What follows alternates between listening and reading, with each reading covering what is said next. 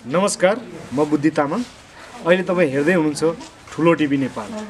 अब यसलाई like, subscribe, share, comment जे गर्नुपर्ने हो गरिदिनु होला। धन्यवाद।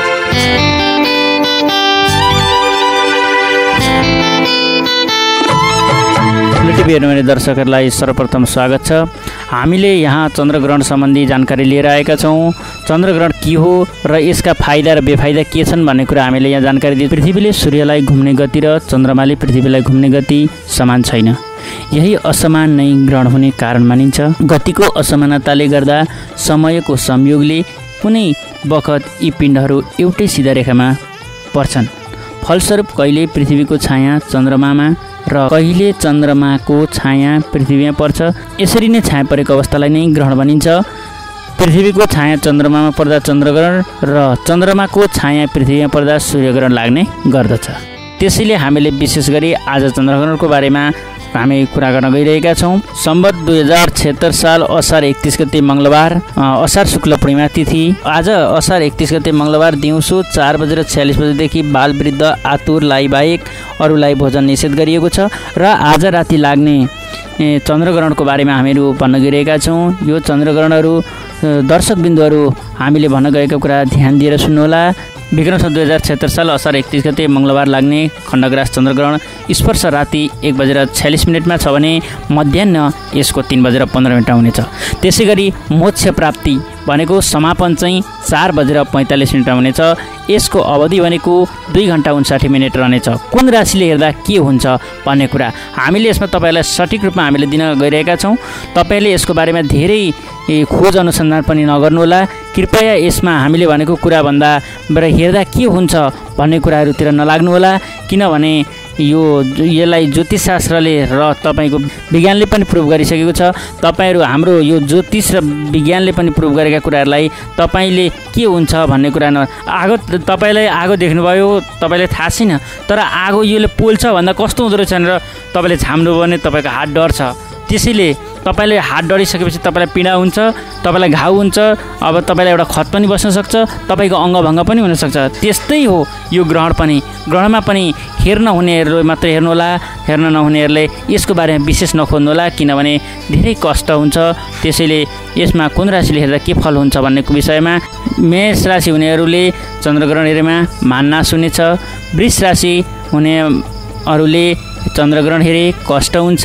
त्यसै गरी मिथुन हुनेहरूले चन्द्रग्रहण हेरे स्त्री पीडा हुनेछ। त्यसै गरी कर्कट राशि हुनेहरूले हेरे सौख्यम हुनेछ। सिंह राशि हुनेहरूले हेरे चिन्ता उत्पन्न हुनेछ। त्यसै गरी कन्या राशि हुनेहरूले हेरे व्यथा हुनेछ। त्यसै गरी तुला राशि हुनेहरू महानुभावहरूको लागि राम्रो छ, श्री प्राप्ति हुन्छ। वृश्चिक राशि हुनेहरूलाई क्षति हुनसक्छ। धनु राशि हुनेहरूलाई घात हुन्छ। त्यसै गरी मकर राशि हुनेहरूलाई व्यय हुन्छ। अब राम्रो छ कुम्भ राशि। कुम्भ राशि हुनेहरूलाई चन्द्रग्रहण हेरे लाभ हुन्छ र मीन राशि हुनेहरूले चन्द्रग्रहण हेरे सुखम प्राप्ति हुन्छ। त्यसैले तपाईँहरूले यो ग्रहणको बारेमा हामीले जानकारी दिँदै मैले एउटा कुरा भन्न छुटाएछु, फेरि भन्दैछु। बेलुका 4:46 बिहानको 5 बजेसम्म अथवा सूर्योदय नभएसम्म तपाईँहरूलाई खाना निषेध गरेको छ। कस्ता व्यक्तिलाई खाना निषेध गरेको छ भने जो सक्षम हुनुहुन्छ त्यस्तो व्यक्तिहरूलाई खाना मनाइ छ। वृद्ध, अशक्त र बालबाल केटाकेटीको लागि खानामा निषेध गरेको छैन भने अरू मानवहरूलाई खानामा निषेध गरिएको छ। तपाईँहरू सबैलाई राशिको बारेमा थाहा नहुनसक्छ। आफ्नो कुन राशि हो मैले हेर्दा चाहिँ झुक्किनै सक्ने हुन्छ, कहिलेकाहीँ राशि बिर्सिन सक्ने हुनुहुन्छ। त्यसैले गर्दा तपाईँहरूको राशि हुनेको लागि मैले यहाँ नाम सरसर भन्ने छु, उहाँहरूले चाहिँ हेर्नुहुनेछ। आफ्नो राशिहरू सम्झिनु होला। तपाईँहरूको नरानमा आएको नाम अथवा नरानमा जुरेको नामको हामीहरू पहिलो अक्षर भन्नेछौँ। त्यो पहिलो अक्षर हुने कुन अक्षरबाट नाम जुरेको के राशि हुन्छ भन्ने कुरा हामीहरू यहाँ जानकारी दिन गइरहेका छौँ। चुचे, चोला, लिलु, लेलो, अ मेष राशि। इ, उ, ए, ओ, बाबी, बुबे, बो वृष राशि। क, कि, कु, घ, ङ, छ, के, को, ह मिथुन राशि। हि, हु, हे, हो, डाडी, डु, डे, डो कर्कट राशि। मामी, मुमे, मो, टाटी, टुटे सिंह राशि। टोप, पिपु, स, अण, ठ, पेपो कन्या राशि। रारी, रुरेरो, ताती, तुते तुला राशि।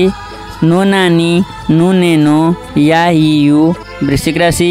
ये, यो, भा, भी भू ध फा ढ भे धनुराशि भो जा जी जु जे जो ख खी खु खे खो गागी मकर राशि गु गे गो सा सी सु से सो द कुम्भ राशि दी दु थ झ य दे दो चची मीन राशि हो।